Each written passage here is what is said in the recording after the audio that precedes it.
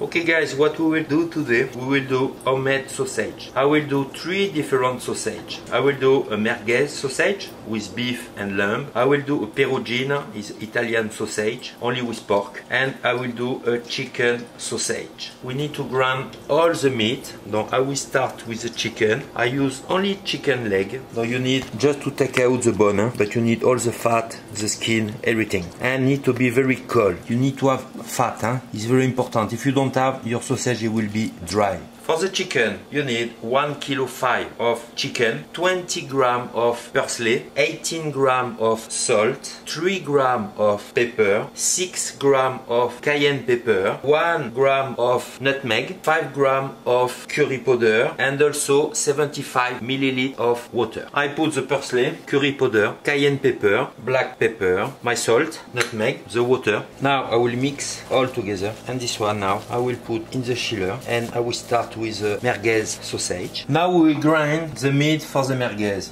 So you need 1 kg of beef and 900 grams of lamb. I use a lamb leg because you need to use the fat. Now we will put all the seasoning for my merguez. I have already my seasoning ready. So this one I will put 200 grams. I will mix with some water and I will put directly inside. You will add the water inside and you mix. I add the paste and you mix. The same as the chicken, I will put in the chiller and I will start the pork sausage, the perugine, the Italian sausage. So what you need for this, you need some pork belly because it's very fatty and some pork loin. Now what you need for this is a mix of rosemary and oregano, fresh from my garden, some parsley, garlic, pepper and salt, only. I will start to put the salt. The salt is around 20 grams parsley, rosemary and oregano, garlic, flake pepper. And now we start to mix. This pork, it was frozen. Inside I have already some water. But if you buy fresh one, just put 100 grams of water inside. On this one also, I will put in the chiller. I will start to do my case for the sausage and I will show you how to do.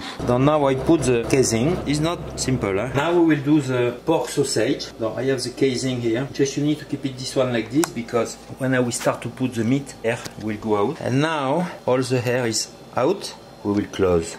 Look at this. Very nice. My perugine pork sausage is ready now. This one, the best way, you need to rest in the chiller until tomorrow. So now we will start with the chicken. It's the same process. Chicken now is ready. You can see I have 2 sizes of casing because I'm done with the big one. So now I will do with the small one. Then the next one, we will do the merguez.